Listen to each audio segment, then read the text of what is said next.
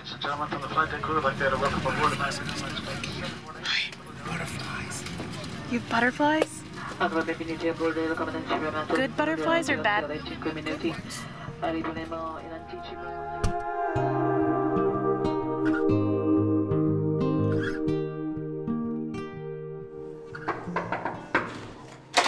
Hello?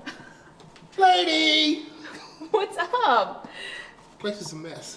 Oh my god, I'm sure it's not. I can't invite anybody over because it's a mess. Oh my god, it looks super Alright, I'll just stay out in the hall. No, you get in here. I'm turning on some lights. Don't do that. I was born and raised in Philadelphia in 1951. I was one of triplets. I was 2 pounds and 11 ounces. I was the only one who survived from the birth. We were born the 26th of April. One died the 27th. The other one died the 28th. My vision has always been bad. I had a little bit of vision on my left eye. Right eye, I never had any vision in it at all. Because when I was born, I was premature. And we put in an incubator, and there was too much oxygen in the incubator. So it reacted as though it was a foreign object. And my left eye caught up with my right eye. When I get depressed about things, I start thinking about my other 2 brothers. Okay, next little street should be Parrish. I mean, Wilton. Okay, take that. Mm-hmm. My GPS right now. Okay, this is the 400 block. Okay. Go down to the 300 block. It's the next street. This is Parrish. Okay. The 4th house on the right-hand side. So if I make a left? No. Up straight ahead up on the here? next block, yeah. 4th house. On the right-hand side. Do you see a 1, side yard? 2. On the right-hand side over here? On the right? Yeah, like a little alley? Yeah. I used to live right here. What does it look like? It's brick, like a yellow tan brick with red siding around the windows and like a... Oh my God, they screwed it up. What did it used to look like? It was beautiful one time. Really? Yeah. Red, oh my God. Norman, what are some of the difficulties of being blind and living alone? Like, for instance... Yeah, Okay, go a ahead. lot of times I feel very much alone. I'm by myself a lot. But to combat that is difficult also. Because you need to find somebody that's worse off than yourself and try to help them to do whatever it is they have to do in life. That helps me get out of myself, which is a good way, I think, of combating the loneliness. So I figured we'll do mail and then write your checks out. Okay. And then we'll eat. Nice.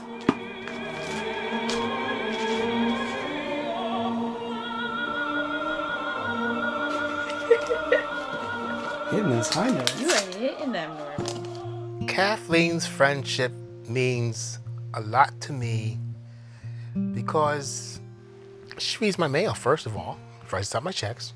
And she's always there for an ear if I need to talk to her about something that's going on in my life. She's very, very positive.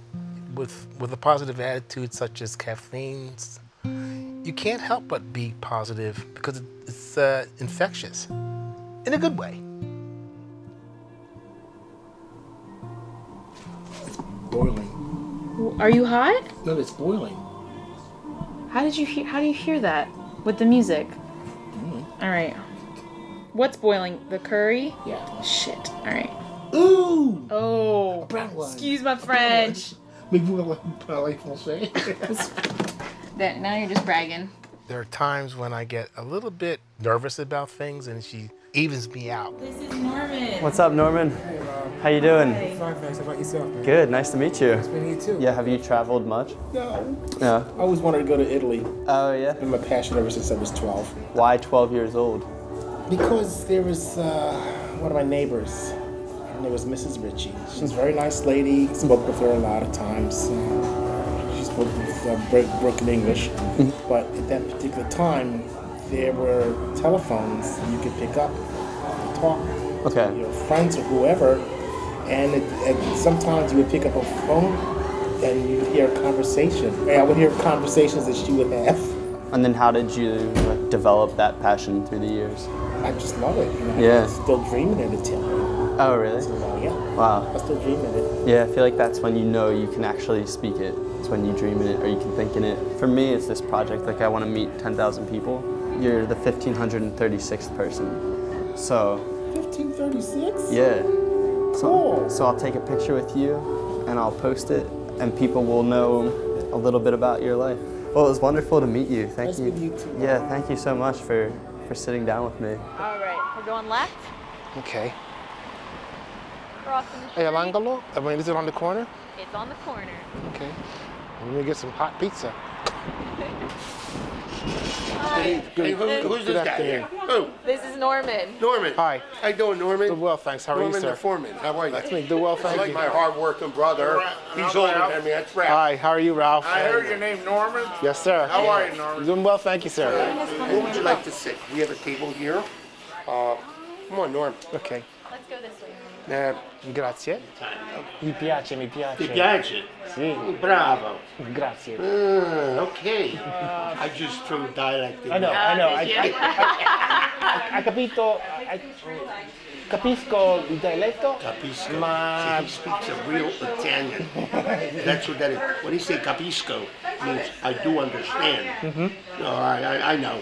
Instead of saying yeah, I know, you say capisco. Capisco is a true Italian, lingua. Here's the mayonnaise. right? And what you do, just dip a little bit. Dip a little bit. If you like it, fine. Like that. Yeah. This is so good. No. Okay, Norman. All right, Norm. It was a pleasure having you Same here. here. Hopefully you come back again. I will. Okay? Time for a nap. I can't thank you two enough. You can't. What?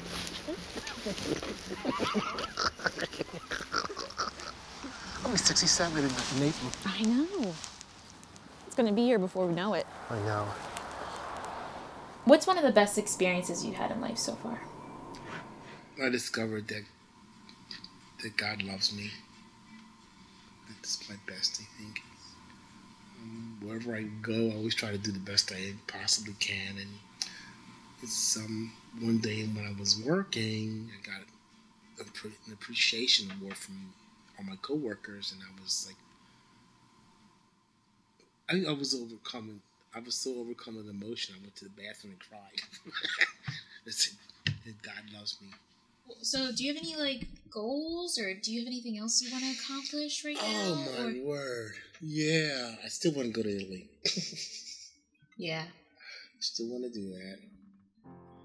One day, I was reading Norman his mail, and out of nowhere, he was like, I think I want to get my passport. And I was like, yes, 100%. If you could go anywhere in the world, where would you go? Rome. But who would I go with? How would I get there? So I was just speechless because I knew the answer. He has no immediate family. His friends are not in a position to take him anywhere. I knew that if I at least didn't try, I would regret it and feel guilty for not trying. But soon after, I realized that if I'm going to do this right, I'm going to need help. And that's when I reached out to Skylar. Kathleen released a video of her and Norman, and that was my first introduction to Norman.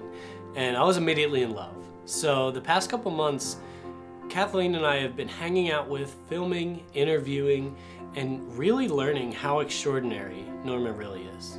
We learned that he's fluent in Italian and that it's been his dream since 12 years old to get to Italy. Over the past, 2 years we've known each other, I have learned so much about you, and I'm continually learning. With this documentary we're doing, you've really inspired people without even knowing it. And so much so that we decided it was time to give back to all you've done. And we actually raised enough to get you to Rome, Italy for your 67th birthday in April. I'm just dumbfounded. I'm speechless. I don't know what to say. We have it, so will you go? I don't think so. What? Lucia's gonna say that. Oh my God, Norman! My heart's thumping. Oh, I'm so happy.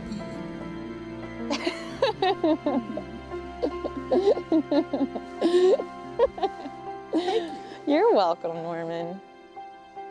Right back at you, Skylar. All right, I'll give you a hug after. Okay, good. So, the question is, are you ready for an adventure to go to Rome, Italy?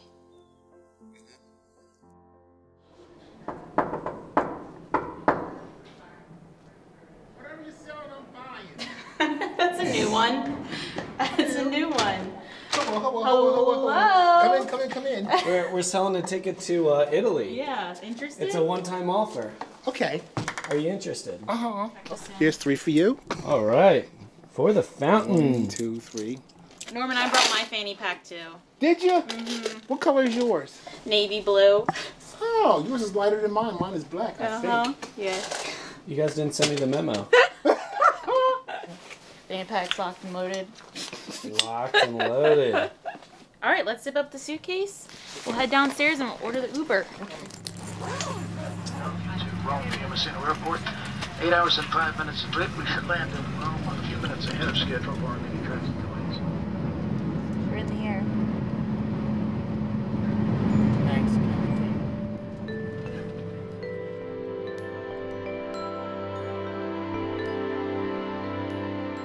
This is Norman. Sir, Norman, nice Good to morning. meet you. Leonardo. There we go. Fits like a glove. Is that comfortable for you? Sì, signore. Oh, good. Very good Italian. She has lived in Italy. No. No. No. È la prima volta che qui. It's incredible. So you talk so well. Oh, grazie, My signore. complimenti. Complimenti, Grazie. veramente. Norman, Grazie. you can see his face. He's shocked. He is È shocked. vero? I'm shocked. È scioccante? I'm really Sì. shocked. Scioccante? Ready, Norman? Hi. Hi. So is that the camera on? That one? It's on. It's all on. All on. Yeah. So I don't say bad words. And where are you from? USA? So I... Sì, Philadelphia. Ah, Philadelphia. Sì, Or did you study Italian? So to tell me the un truth. poco. 5 years ago I bought CDs with Italian language. Bravo. I mean, now we are going in one of the best spots of the city. Oh. It's the Orange Garden. Mm-hmm. And now there's the smell of the orange flowers that is amazing. Mm-hmm. And so this park, this little park ends with a wonderful view of the entire city. Wow. All right, steps Step. down. Mm-hmm. You know this song? Yeah, sure. Yeah, let's go listen to it for a little bit.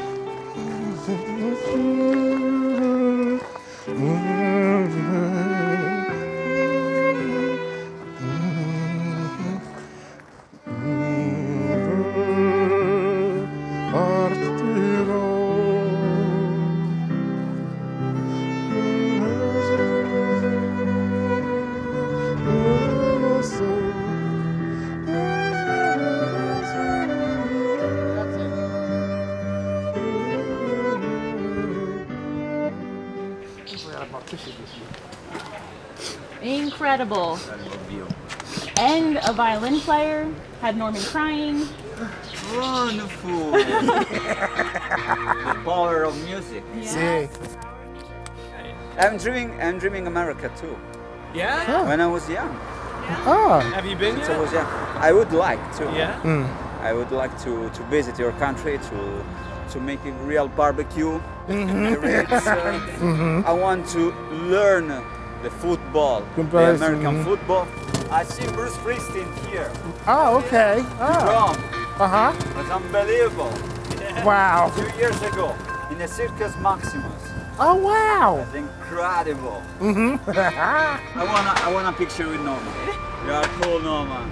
You're the best. You're the best. What was your favorite part of the tour? Being here.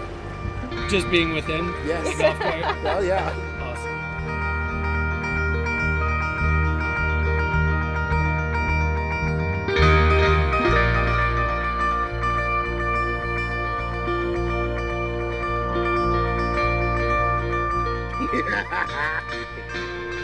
time, isn't it?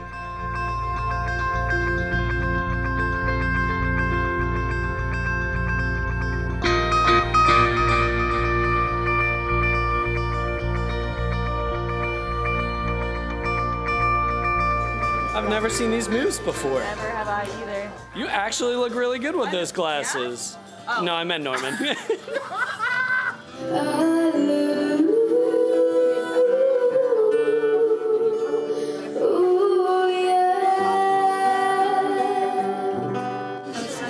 Go ahead.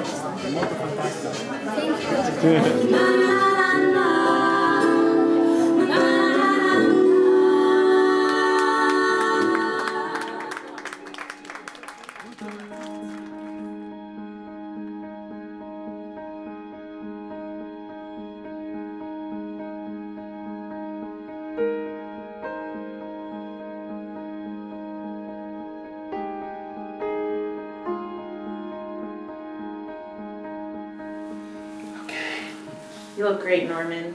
Thank you.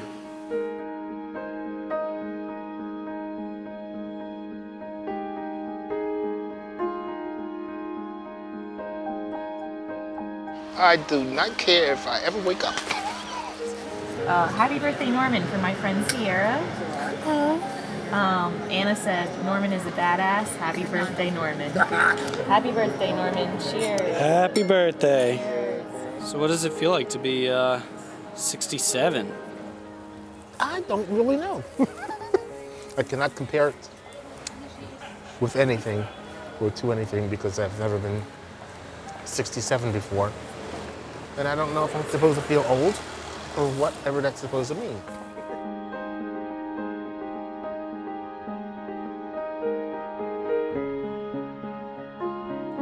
Oh, wow. Grazie. Prego. And we have the salmon. Mille grazie, signora. Prego.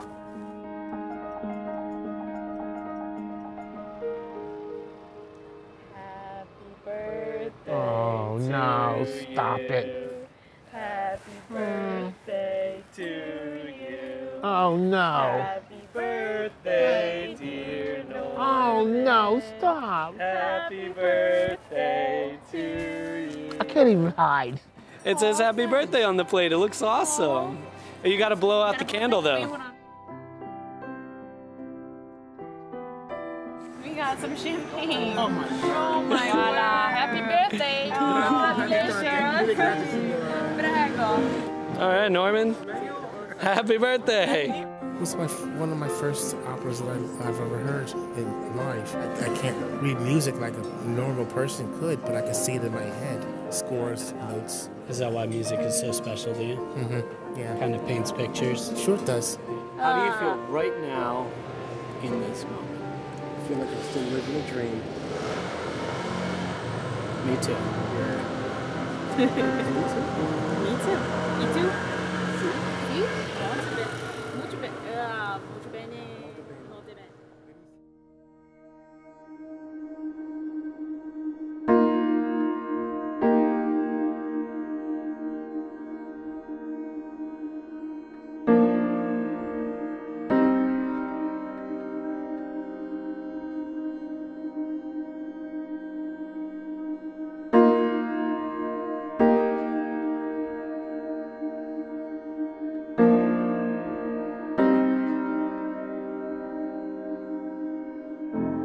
I'll never forget this whole event.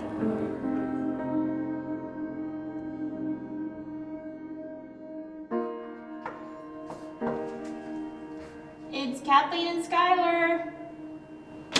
Hello. Hello. Place is a mess, sorry.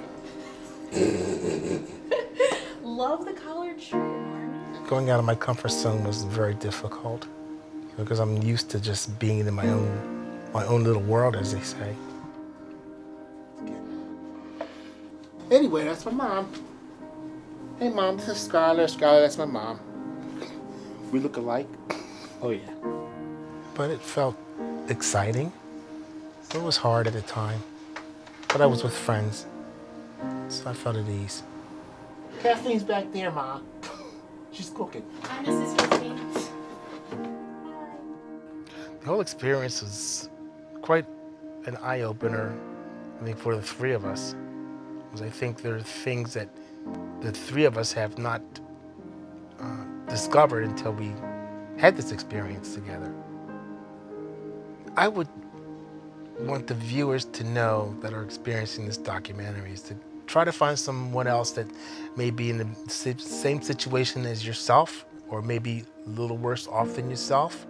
And by being with them, to help them to do whatever it is they need to get done, it helps you at the same time.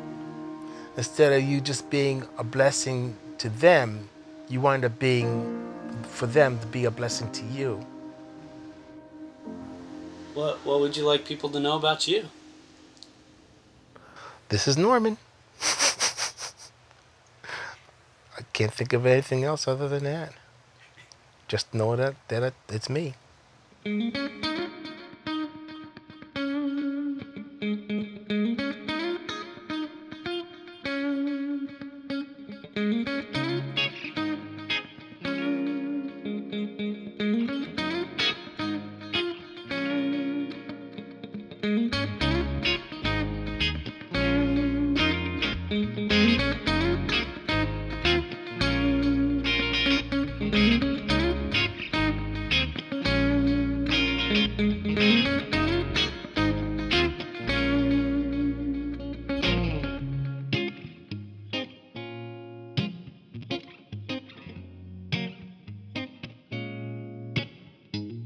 Thank you.